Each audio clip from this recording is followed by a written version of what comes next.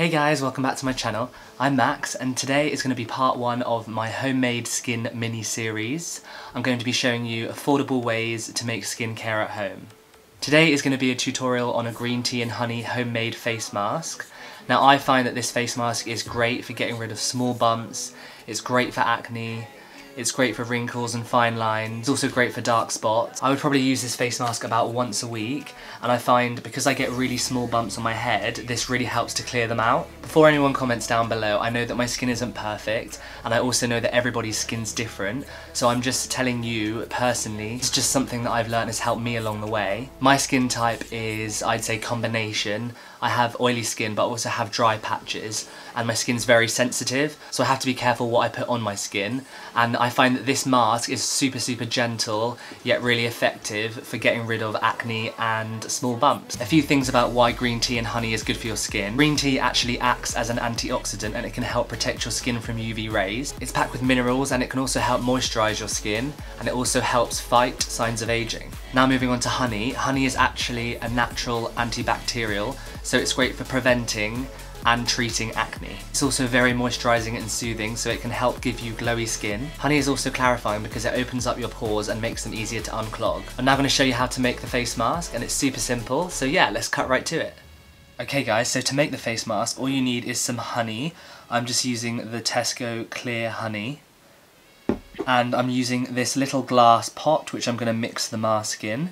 Next you want to take some green tea. I'm using the Double Dragon organic green tea, but you can just use any green tea that doesn't have anything else mixed in with it. So I wouldn't get green tea with lemon or a green tea with mint or anything like that, just use a normal natural green tea. What I've done is I've just made the cup of tea like I normally would, and I'm just going to push all the juices out so it's a little bit drier. Now you can move that cup of tea away, you can drink that if you want, you're not going to need that anymore. Next what I'm going to do is I'm going to split the tea bag open,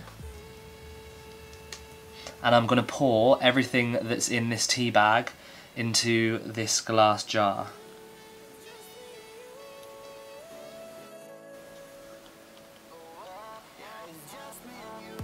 If it is too hot for your hands, then you can just take the tea bag out and let it cool for a bit.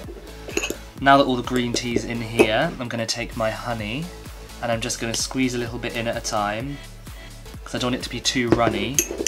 I'm just going to mix it into a paste.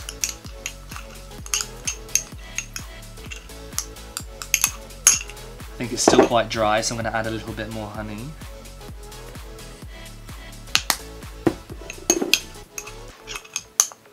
As you can see, it's a nice even consistency. I know it doesn't look the best in the jar, but it's great for our skin, so that's the most important thing. Now it's as easy as that. That mask is now ready to put on our face, so I'm going to cut you back to the normal camera and then we'll apply the face mask. Okay, now that we've mixed our face mask up, I'm going to apply it onto my skin. It's going to be pretty messy, it's quite a messy face mask. I'm just going to use my fingers to apply it because it's a little bit easier. And you can either apply it all over your face or just in your problem areas. I'm going to be applying it in my problem areas, which are my forehead and my T-zone. So I'm going to go ahead and apply it onto my skin now.